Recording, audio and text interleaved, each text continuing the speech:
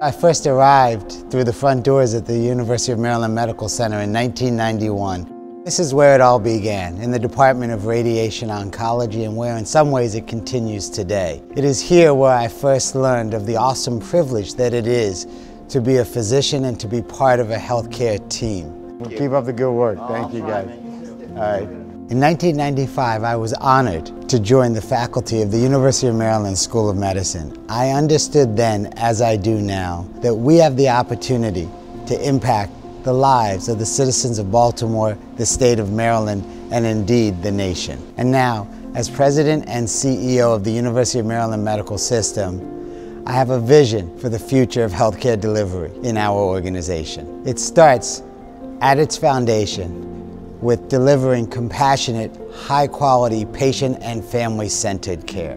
Next, we must be able to continue to demonstrate our commitment to the communities which we serve. We must do so by extending our reach beyond the walls of our hospitals. We are a large healthcare system. We must be able to leverage the size and scale to create value to our patients and their families and deliver healthcare as a system. Healthcare is constantly evolving, and as an academic health system, we must be able to commit to the highest ideals of innovation and health education. Our mission has never wavered. We have always aspired to be the primary healthcare resource for the citizens of the state of Maryland. Today, 1 in 4 patients who require hospital-based healthcare get their healthcare at the University of Maryland Medical System.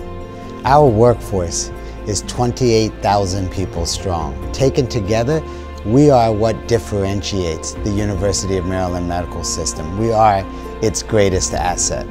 And it is together, our energy, effort, and passion that will help make a difference in the lives of citizens throughout the state of Maryland.